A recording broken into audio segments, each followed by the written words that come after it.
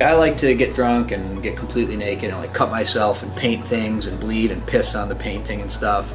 And I haven't done that in a while, by the way, but I love to do that. But the art itself is usually kind of shit. I mean, it looks unique and interesting, but anybody who sees it always says, oh, interesting, stick with the music. I got my first camera, which was, my dad got me a Sony Digital 8 camcorder, which I think is still over there. Technically, the first like feature film that I made was in high school, and it was this terrible 2.5-hour incomprehensible thing. It was sort of this thing where it's like Troma became the dream and also the bar. Billy Joel is one of my favorite songwriters, although his catalog kind of sucks. My favorite directors, obviously, you know, are Robert Zemeckis, Joe Dante, Steven Spielberg, Scorsese. My favorite movies are Habitat, Existenz, Clue, the movie based on the board game, and Hackers.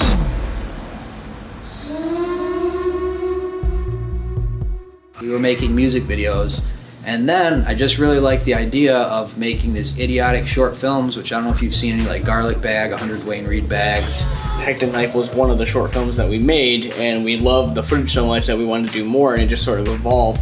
And about a month into that is when I knew, okay, this is a movie. I loved wearing makeup, I loved acting like an idiot, and I'll always go all out in terms of like giving it my all on camera. That's just me, you know, to me anything short of that is like, why'd you even do it?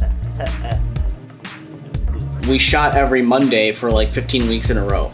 I mostly like doing the production stuff. I like the pre-production. That's not true exactly. Actually, I don't like it. I like when it all comes together and is done well. I want the people to actually show up. The shoots were a lot of fun. We had a tiny crew. Sometimes it was just me and Pete and then one actor. So you can write anything you want.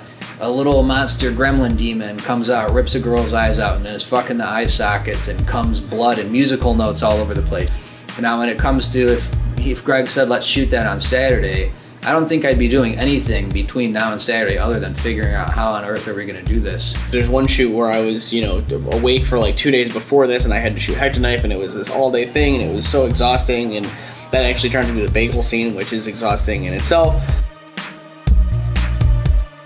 My typical Saturday morning was to watch a bunch of Troma movies that I had ordered from the website, go on the Troma message board at the time and hit on chicks and stuff, and eat Thai food and just watch them all day long. I think I said in the email, you know, hey Lloyd, I took your advice, I made my own damn movie, it's got a bunch of blood babes and bagels, and I think it'd be up your alley. And he responded, he said, Hector Knife is the story of my life, send it or whatever and we'll get back to you. So about less than a week later, I heard back from one of their interns, we want to send you the contract. And right from there, that was it.